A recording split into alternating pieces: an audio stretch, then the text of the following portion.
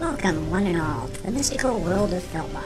Adventures abound throughout this realm, and we appreciate the opportunity to regale you with some stories from these trails. These accounts are all based on actual RPG experiences that occurred within Adventures in Filbar. Some of these tales may be for mature audiences, while others may be for very immature audiences. We now present the sage Mikas Tumo from Tamel, also known as the Bard of Filbar. Welcome to session Fartook-79. If you were listening last time, you may remember that the party trusted the coffer box enough to put most of their liquid wealth in it. Each member was given 50 gold pieces as spending money, and an additional 300 gold pieces was kept out for party needs. The group also was able to find lodging at the Crossed Swords Inn. Karina turned over the mounts and peepers to the care of a shy stable boy named Eddie. Although he was initially scared of the Axebeak, the pair soon became close friends. The waif noticed that her actions were being observed by the watch commander of Tunis named Tressa Norink. We rejoin the party as they are in their respective rooms getting cleaned up from the ride into town. "Ah, that feels wonderful," remarked the elven mage. "Sometimes I just cannot handle being that dirty," as she washed her face and neck. Sister Elaine nodded her head in agreement as she too got cleaned up. As the pair finished, they noticed the waif looking out the window. "Has the stable boy let our mounts escape?" mused Sister Elaine. Karina shook her head and stated no, pointing out that the watch commander seemed to be loitering around the corral. "I don't think she's trying to hide. I think she is just observing from a distance." The other two females moved to the window and saw what the waif did. They discussed the issue, but felt that armed adventurers, strangers at that, would likely cause the watch commander some consternation. Sister Elaine pointed out that they would speak with the woman later to try and allay any fears the law enforcement of Tunis may have.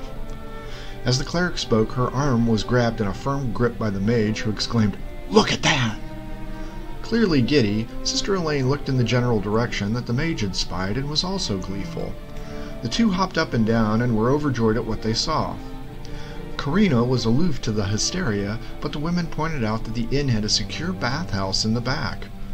Karina was less impressed than her two associates were, but feigned interest at the discovery. The mage and cleric went over to the mail's room and relayed their find. While Cabe was interested, both Fargus and Bolger were equally unimpressed. Cabe asked how many it would hold, and the women nearly screeched in excitement, and that it appeared to have 3 bays. Fargus twirled one finger into the air at the hoopla and asked Bolger if he was ready to go find a drink. The former sailor mimicked the women and began to hop on each foot, yelling, "Drink, drink, drink," until they were ushered out of the room by the women. The bard offered to stand watch if the 3 women wanted to partake of a solid cleansing. The response was quick and overwhelming, with the half-elf on the receiving end of a trio of kisses. The women went back to their room to garner some personal supplies, and subsequently met back up with him outside the stalls. The women entered the stalls after filling up the overhead buckets from a nearby well. Cabe gathered a few more buckets and filled them up in the event the ladies needed more clean water. After nearly 30 minutes of personal grooming, the women exited the stalls with all of the trail dust cleaned off of them. The women offered to stand watch for Cabe, who politely declined, pointing out that he did not feel that he was in any jeopardy. The women accepted his answer and advised that they would keep an eye out from the room. He thanked them and refilled the large tank that fed the 3 buckets before stepping in and disrobing. As he scrubbed his body clean, he began to whistle a happy tune when he heard a rustling outside the door. Looking to the corner where his belongings were, he reached over and grabbed one of the short swords before flinging open the door to the bath. There, in front of the door, sat a rather unamused Tressa, smoking on a slender pipe. Taking a long drag from the pipe, she blew out several smoke rings into the air before staring back at the naked bard. "Do you always greet people in this manner?" she posed.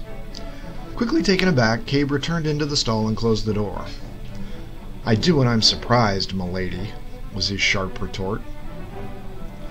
The woman leaned over and smacked her pipe against the tree trunk, clearing it out with some embers falling to the dirt. She returned the pipe to the back of her belt and bowed. "My apologies, half-elf. You are correct. I should have announced myself." Cabe bewildered by the apology, was attempting to process the discord when Karina ran out from the front of the building. She had apparently witnessed the commander's approach and was uncertain of her intentions. Cabe quickly waved her off, and the waif returned inside. "I noticed that your colleagues had returned inside and had left you alone.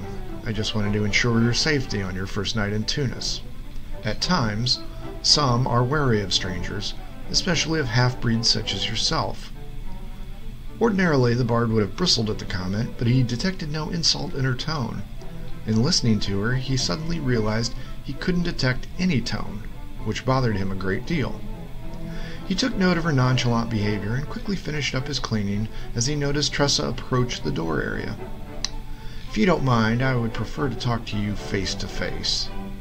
She stood just far enough away from the door to allow him some modesty.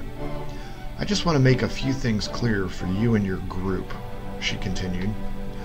"My job is the safety and security of Tunis. Nothing more, nothing less. Strangers can sometimes bring trouble, and recently we received a message passed through the coffer box about a group from Phoenix that may or may not be headed to our area. Your group partially matches that description. However, Geldor is an excellent judge of character, so I will ask you simply, are you here to cause problems?" Cabe stopped washing himself at the startling revelation, and after his hiccup, it did not go unnoticed. The bard quickly dunked the remaining water over his head and began to towel off as he stepped up to the doorway, going nose to nose with the guard commander. "I give you my word," he stated, "on the soul of my mother, that none of us are here to cause problems." The pair locked eyes, and a slight smile crept onto Tressa's face, and she gave the half-elf a nod. Stepping back a few feet, she turned to walk away before looking over her shoulder at Cabe. "That's good to hear. I'd hate to have to use my authority against you. Force can be messy, if you understand my point." The bard smiled wryly, forgetting momentarily about the information he had just gotten.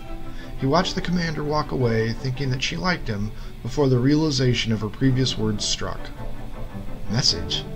Phoenix? Crap!" he yelled. He gathered his clothes, putting them on quickly as he ran towards the interior of the inn to warn his associates. We close out this episode now and give you our thanks for listening.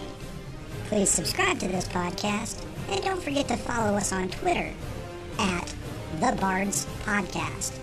For everyone in Adventures of Filbar, thanks for listening.